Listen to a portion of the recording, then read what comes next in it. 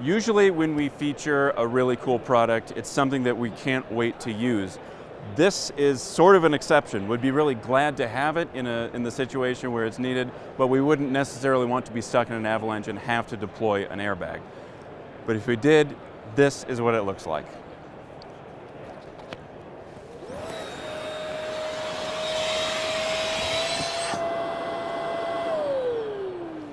I feel safer already.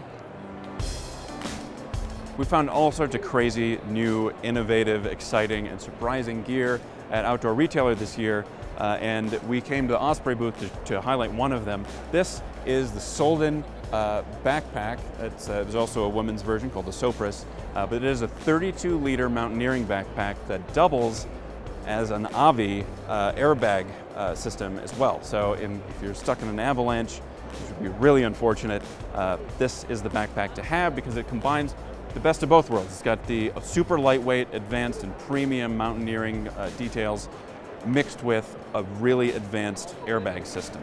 The structure of the pack is designed with an A-frame. It's also designed for diagonal ski carry, and it should be noted that the airbag is only deployable in the A-frame carry, so you've got to have it on both shoulders. There's a vertical front panel for the snowboard carry, but what's really cool is how it's designed to be able to actually carry things in addition to its Avi components. So there's this pocket on the front called a J-zip for obvious reasons. It's an upside down J, but it's a really cavernous sort of pocket where you can load all sorts of gear. There's a helmet bag carry that you can choose to use or stash away.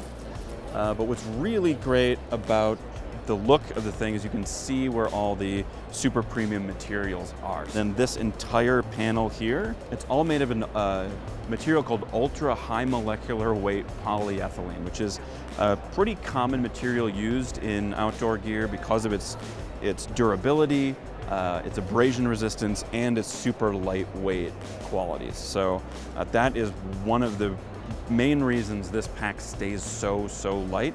Is they're able to avoid using foams and all sorts of other materials that would normally bog down a pack like this. Obviously the main event here is the airbag system itself.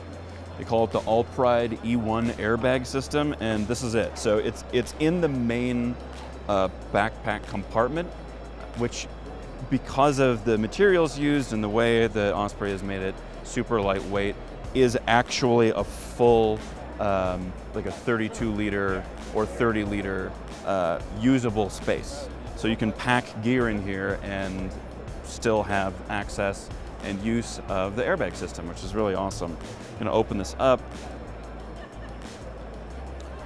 So you can see, so the airbag can be charged in two ways. It's a super fast charging system. It'll take 20 minutes with a USB cable, or there's a compartment for two AA's, which will also charge the pack in just 40 minutes. So 20 minutes or 40 minutes and you have a full charge, and you can just leave it for the entire season.